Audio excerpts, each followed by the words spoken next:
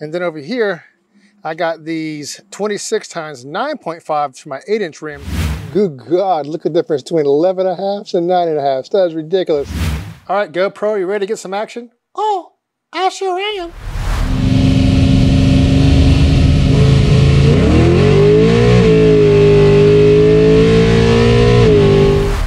Well, DIY car guys and car girls, what do we have for the S10 today? Well, let me show you. First, we got this. And over here, we have the stock one, and this is the upgraded one right here. This guy has drilled and slotted, and I also put longer studs in there, so that way we can space the wheels out for this reason. And if you're wondering why I'm spacing the wheels out, let me show you. You probably can't see it, so let me illuminate the issue. Right there, long tube headers. See where the tire is right there? This 1/2-inch spacer is installed on this one right here, so this side is done. We'll do the other side, but today we'll see exactly how much better just using a 1/2-inch spacer is. I'll let you guys know. You probably can't see it, because when I was at the track last time, when I was trying to turn, people were giving me the stink eye because they acted like, you know, I was trying to hit them. I was like, man, I can't turn that much. Get out my way.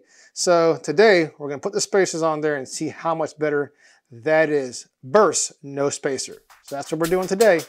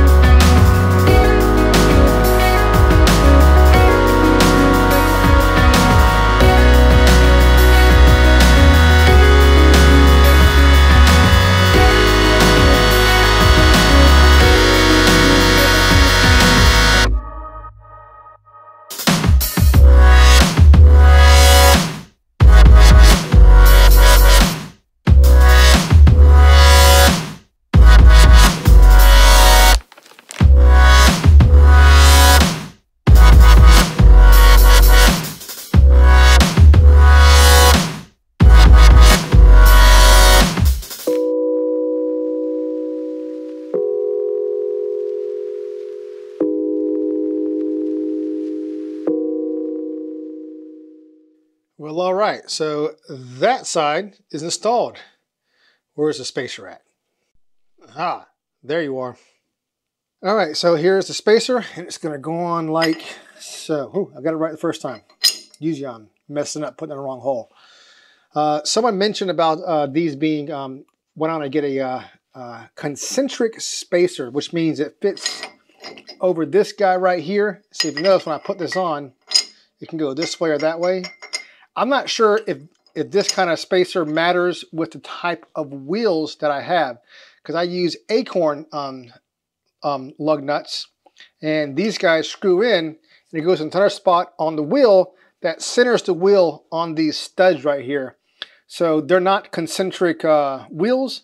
Like I said, I don't know crap-ola about spacers, but that was my guess, that just a little bit of play here and there, this small on the rotating mass, probably won't have an effect on the tire. We are going to find out. So, let me move this over to the side. And, oh, one more thing. Someone mentioned about my wide angle lens and all that. Hey, I want you to see why I need a wide angle lens, and it's fisheye. Fisheye is cheaper. Here's the reason why. So let's see. See this right here? That's how much space in between this. And that's why I have a fisheye lens, because my garage is super small. And the only non-fisheye wide-angle lens that has this equivalent is about $1,700. And you know what? That's not in the budget. So if you're wondering about that, or whoever asked that question, I don't remember. That's the reason why I don't have one. Just cut me a little slack. So let's go ahead and put this tire on there in my limited space. And you'll see that why you need acorn style lug nuts is this, because that centers your tire. Look, see, it's not centered on those studs. So these guys go in. Let me go ahead and go there. So you notice when this tightens up forward, let me pull this up so I don't scratch the inside. Hold on, right there. See, as you hit them up light, of course. And now as these tighten down, it centers the wheel on those studs.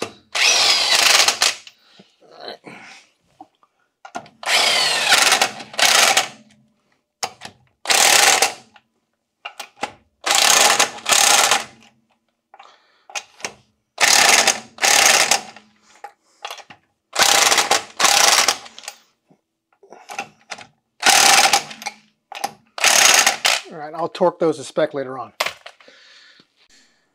All right, so I went ahead and torqued those down to 75 foot-pounds. And then over here, I got these 26 times 9.5 for my 8-inch rims. Over there is the 10-inch with the 11.5s. I'm hoping that these will work good just for bracket racing.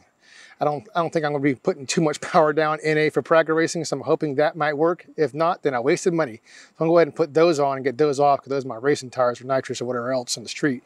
And these guys right here, like I said, we'll try them out just for bracket, see how it works. There we go. That should be easier.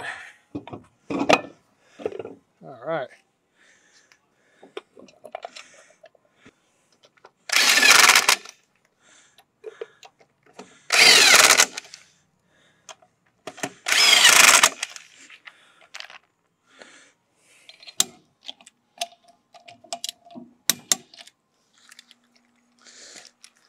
Good God, look at the difference between 11.5s and 9.5s. That is ridiculous.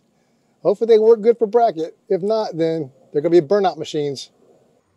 All right, so both sides are on. And we'll do a couple of brake checks too, because we got this guy on there now. Well, I guess this guy off. So we're doing without any proportioning valve. I already made a couple of rips off camera. So now it's time to share with you guys on camera. Let me grab the GoPro, stick it inside the old truck, and we'll do the usual pulls out there on the street. Don't want to do too many pulls, because street activity on these tires right here will definitely tear them up. They'll end up looking like these Mickey Thompsons over here. Let me show you. So here we have the larger Hoosiers. You can see they look nice. I've been good with them.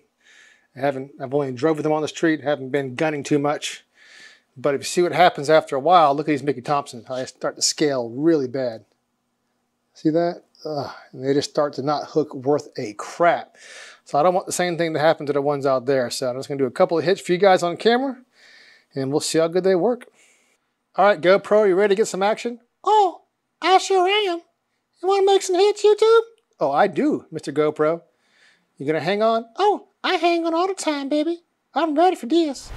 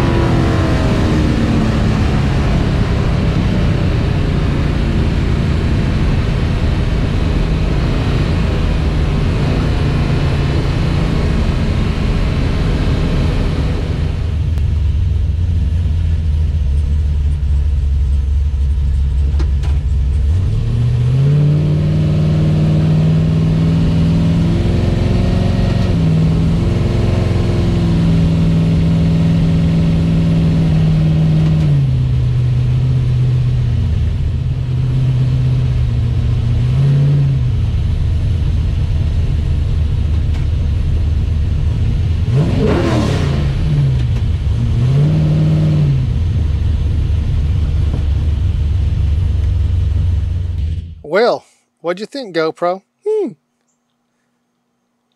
Well, that's not bad for a little punk-ass tire. 9.5 inches. You know what I mean? That's not even porn star worthy. Yeah, I think the same thing, man. It's not too bad. Not too bad at all. I think it'll work good for bracket. Usually, I'll close out the video with a little something. I'm gonna let Mr. GoPro close it out today, y'all. Don't forget to subscribe and like, y'all. Keep on wrenching. Peace.